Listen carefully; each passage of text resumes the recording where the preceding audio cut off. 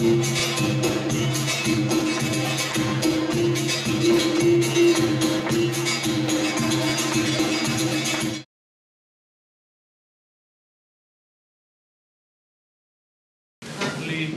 the last stage, I want to leave of my dissertation, which is on the mobilization of the Mapuche in Argentina, of the Mapuche peoples in Argentina. So I'm gonna include that in my talk today.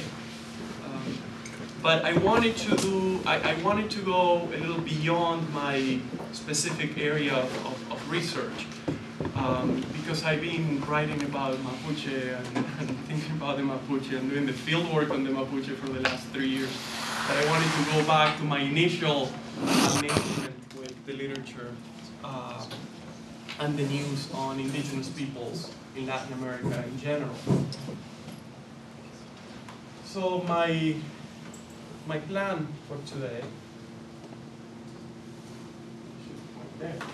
is to go over those 4 points, which seems a lot, but I'm gonna walk you through it fairly quick. How much time do I have? About an hour and a half. Oh, I'm not taking all that. It's gonna destroy your brains. If you don't mind, just when I hit the mark of 40 minutes, let me know, and I'll try to see how far I am. I'll start trying to wrap it up. Again,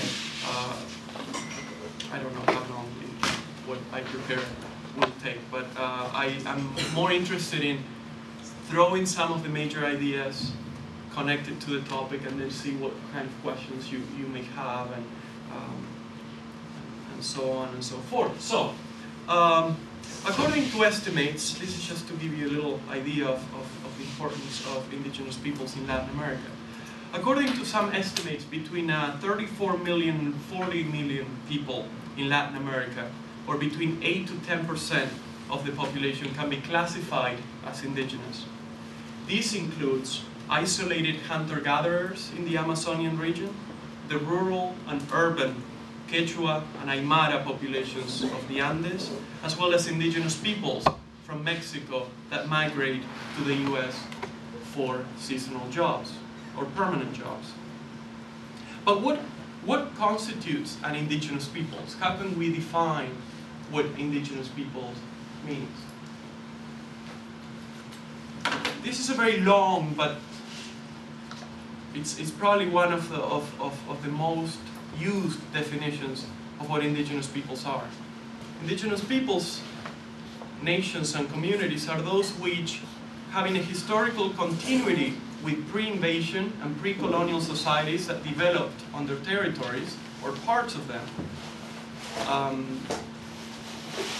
that develop on their territories, consider themselves distinct from other sectors of the society now prevailing in those territories or part of them. They form at present non-dominant sectors of society and are determined to preserve, develop, and transmit to future generations not only their ancestral territories and their ethnic identity, but also the basics of their existence as peoples in accordance with their own cultural patterns, social institutions, and legal system. So there is a lot to consider, but the key there, after all those very wordy definitions, is that the latest recognition for the definition of indigenous people has to do with whether they define themselves as such. It's a self-definition. States are moving away from using indicators, let's say, to establish which citizens are now indigenous. Some of you may be familiar with the fact that the re-emergence of indigenous movements throughout Latin America took place since the 1980s. Movements, however, built on previous experiences of popular struggle. So they're not, that's why I like to talk about the re-emergence. This is not the first time that indigenous peoples, let's say, go to the streets or demand change in the political arena of Latin American countries. They've done before, but under the umbrella of different social demands. Indigenous movements, secondly, transformed the political landscape of Latin American countries that witnessed this re-emergence. This is a case of Mexico, Guatemala, Peru, Ecuador, Bolivia, countries of the Southern Cone, Argentina, Chile, Brazil, Paraguay. In Ecuador, for example, the indigenous movement has been central to almost every anti-neoliberal protest from 1990 to this day, and it is among the most successful indigenous movement in Latin America. As a result, then, indigenous movements facilitated the emergence of the Indian as a new political actor. But why new?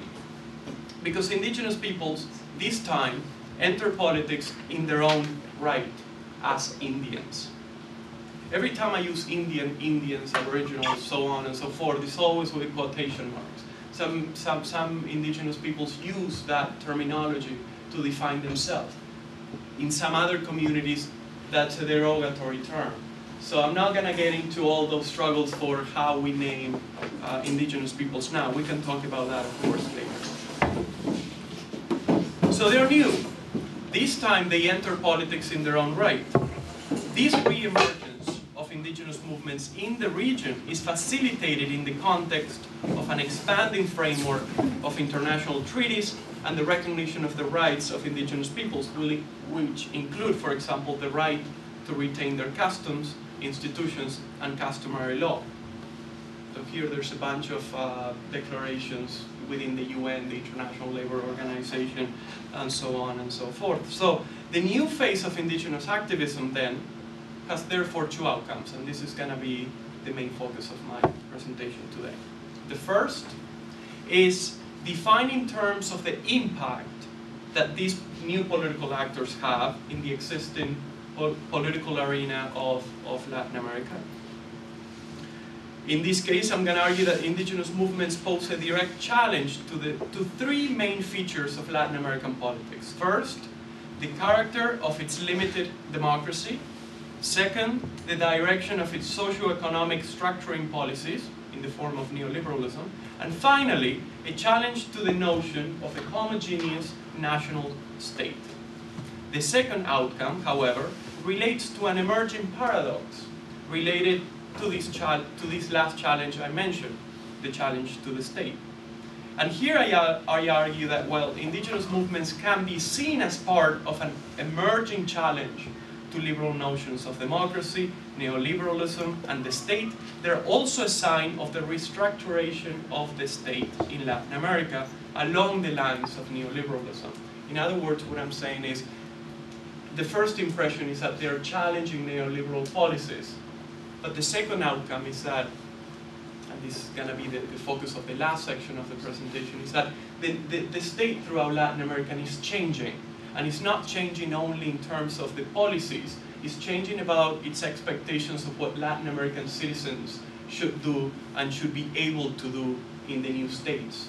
And here I am not making a distinction whether we are talking about countries of the pink tide of leftist governments, or if we're talking about the more conservative politics of current Mexico or Chile.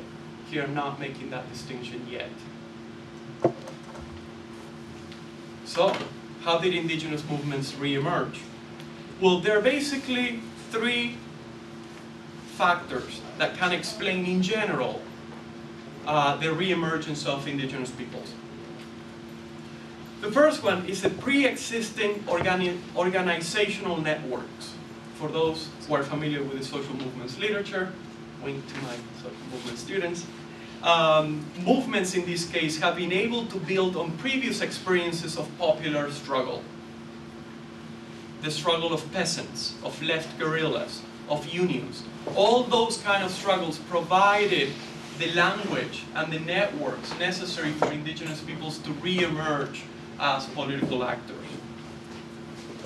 Of course, the expansion of educational coverage during previous decades facilitated also the development of new indigenous organizations. The approach of indigenismo, the policies of the second half of the 20th century, the idea of assimilating the Indian to to the national context, making, for example, a Mayan a Mexican citizen. That's what I mean by indigenismo. The idea that we, as a state, should take the cultural features of the citizen, so that citizen doesn't longer identify himself or herself as a Mayan, but as a Mexican first. Mayan, perhaps, in the second place.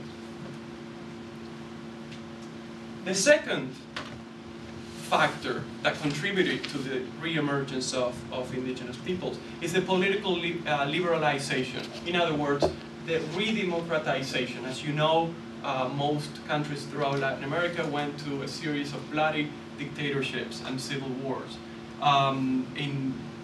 For the most part, in the early 80s, mid 80s, the trend emerged towards the democratization. These, of course, provided new opportunities for mobilization. The commemoration of the Quinto Centenario, the 500-year anniversary of either the encounter of civilizations, as the governments call it at the time, or the 500 years of resistance anniversary, as indigenous peoples organizations viewed it, strongly boosted the organizational process at the continental level. So it is in 1992, basically, that indigenous peoples, indigenous organizations across the continent started to connect each other to commemorate the anniversary of the beginning of the conquest of the Americas. The third element, I don't know why I have to be, I don't know if it's going to work otherwise. The third factor is, of course, the implementation of neoliberal state reforms. Neoliberal policies left Indians politically marginalized as individual citizens. It disempowered them as corporatist peasant actors and confronted with the challenge to autonomy. In other words, the disappearance or the weakening of existing forms of access to the state and resources and subsidies make many indigenous communities organize themselves now according to ideas of Indianness and not longer as peasants. In the state, before these reforms, the state was basically giving access to resources. You can think of any kind of resources the state can provide to its citizens. It was basically channeled through peasant organizations. When these policies, basically when these welfare programs disappeared, indigenous people found themselves without any of these channels through which to reach the state resources. These factors, however, these three that I mentioned, do not say much, though, unfortunately, about the kind of challenge that indigenous peoples pose for the conception of politics throughout Latin America. I said that my second point was going to actually explain what I believe is the major impact on the political arena of Latin America, politics. So I basically gave you the three factors that may explain why, in general, indigenous movements emerge, but I haven't really, they don't say much about the kind of impact that we are talking about. This is what I would like to do now.